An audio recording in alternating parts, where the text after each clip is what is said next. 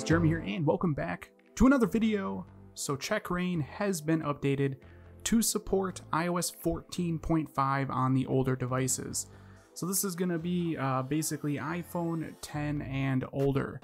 And something else that's really cool about this new update to checkra1n is it now supports the M1 Max, the Apple Silicon Max. I actually just got one a couple of weeks ago. I got the M1 Mini here. So I haven't been able to use checkra1n since I got this machine, but it's pretty cool that it has been updated. Now, I'm going to demo this jailbreak on my iPhone 7 Plus, and just a little disclaimer, this is actually on iOS 14.6. I do not recommend jailbreaking beta firmwares, but I was just doing some testing on this iPhone, and I figured I would just leave it as is and not downgrade it because it's really unnecessary. But this jailbreak will work on iOS 14.5, and as you guys will see, it's obviously going to work on the betas. Again, I do not advise jailbreaking a beta software. There is no reason for you guys to do it because every time there's an update to the beta version, it could just cause you a lot of issues. So like I said, I'm only doing this for testing purposes and demonstration purposes.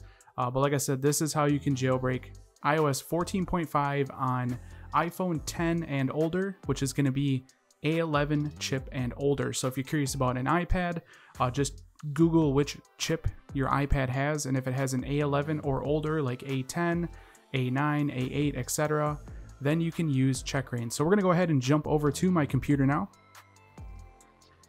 All right, now on the computer, as you guys can see here, we are on the checkra1n official website here.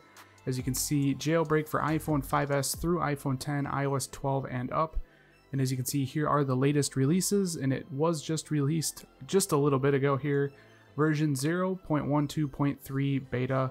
And as you can see, support for iOS 14.5, preliminary support for M1 Max. You can read the announcement. We'll see how this jailbreak goes. I have not tested it yet, so we're going to learn how to do this on video. And I did read the announcement, and they were saying something about you might have to unplug the cable, the USB cable that you have your iPhone connected to, something like that. And as you can see, there's also new force revert command line option to force root file system reverting without access to the loader app.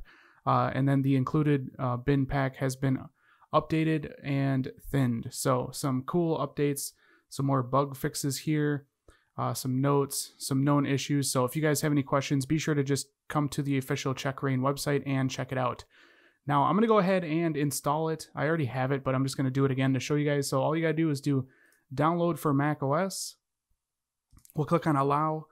This does work on Mac and Linux. It is possible to do this on Windows, but you need to boot your Windows machine into Linux. I don't have a Windows machine, so I'm sorry I can't do a tutorial on that, but just search search YouTube. There's some good tutorials out there showing you how to do it on Windows. But we're just gonna click the DMG here. It's going to open it up, and then I'm just gonna simply drag it into my applications. I already have it, but I'm just gonna do replace.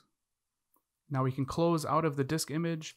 I'm gonna go ahead and eject both of them since I just did this. Eject both the disk images just so they're not there. We're gonna go ahead and open up Finder here, so we'll go into our applications, and then you can see there is checkra1n right there. Now I do have my iPhone connected to my M1 Mini via USB right now through the Lightning connector, so keep in mind you do need your device connected to your computer. So what you want to do is right click on checkra1n, click open, and you'll get this message here, cannot be opened. Just click cancel, do it again, right click, open again, and now we have the option to open it. So go ahead and click on open.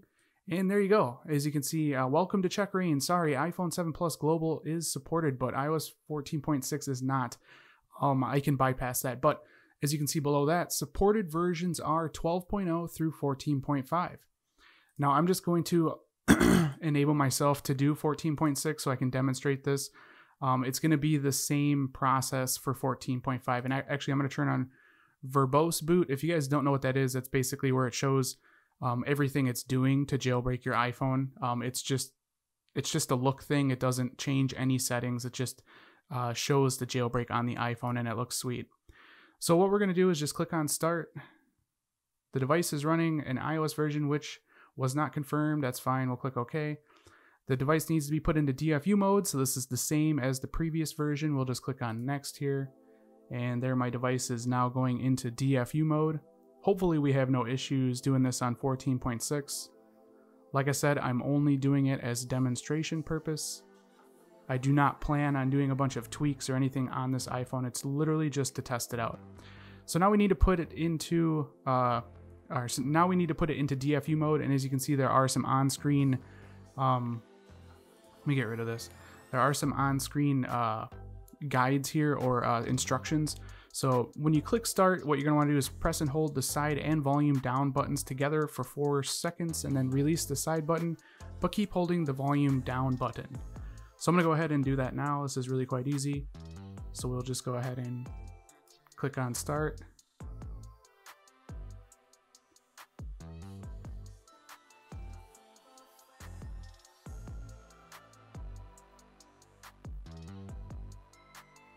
And then we got Dfu mode successfully. Now it's going to begin the jailbreaking process on our iPhone. Hopefully we don't have to do any of this USB unplugging.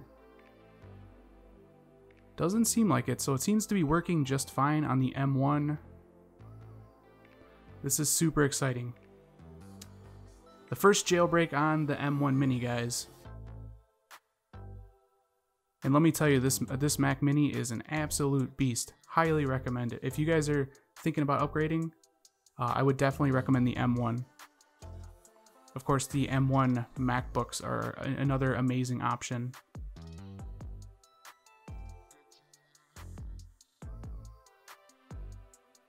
Okay, we're booted up, all done. It's a little weird.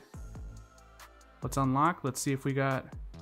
So we got feedback. Now, if it's anything like it was before, you just gotta wait a few seconds. Or is it over here?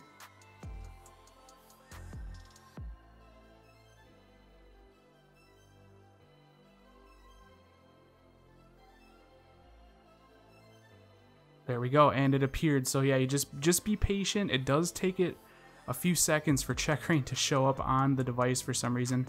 It's always been like that. It's a little weird. You come into your device and then you almost think it didn't jailbreak, but it did. So let's go into checkra1n. Let's install Cydia. Go ahead and install Cydia. Now I do want to mention, guys, that I'm sure Beetlejuice will be updated as well for this. So if you guys want to use Cilio and not Cydia and use the Cilio features and everything they have to offer, that is going to be totally possible, and I'll probably do an updated video for that. Just because for me, at least on the other jailbreaks, like on this iPhone here, touring with Cilio and libhooker is just amazing. It runs so amazingly well that I will probably switch to that. And like I said, you can do that with checkra1n. You just have to use the Beetlejuice and Odyssey Rain program to do that. But as you can see, we got Cydia, and there you go. It is loading up. We're going to have some changes. We'll probably have some sources fail. Maybe not. We did not, so I'll ignore it temporarily. But there you go. As you can see, we got working Cydia. And again, this is on iOS 14.6. This will work exactly the same for 14.5. Again, I do not advise getting on betas and testing out jailbreaks. It's just going to be a headache for you. But like I said, 14.5 is supported now. So hopefully you guys found this video useful. If you did, definitely throw me a thumbs up. That helps me out a lot here at the channel. And if you guys want to see more videos like this in the future, don't forget to click that subscribe button. This has been Jeremy, and I will catch you guys in the next one. Later.